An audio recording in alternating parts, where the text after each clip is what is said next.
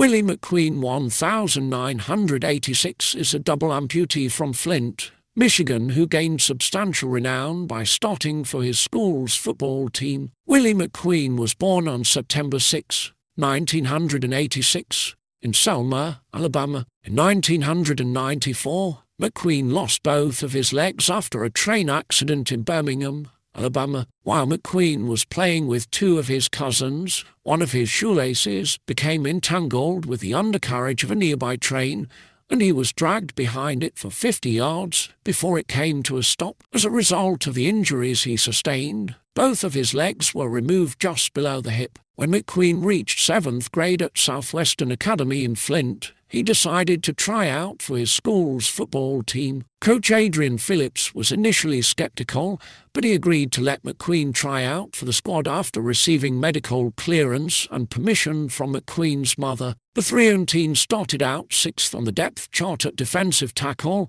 but steadily passed the competition until he ultimately became the starter. A wheelchair user off the field, McQueen propelled himself during game situations by walking on his hands. His quickness and low center of gravity made him difficult for offensive players to block, and he also made a name for himself as one of the team's most sure-handed tacklers. In an article published by the Associated Press, McQueen cited the San Francisco 49ers as his favorite team and stated the goals of playing for the 49ers and becoming a coach after graduation. After reading about McQueen's story, Ray Carolyn, a former United States Secret Service special agent living in Palm Springs, CA, was motivated to touch McQueen's life in a positive way. Carolyn reached out to 49er head coach Steve Mariucci, a graduate of Northern Michigan University, where Carolyn had played football, and together the former Secret Service agent and 49er head coach flew Willie McQueen and his mother to San Francisco as their guest for the weekend.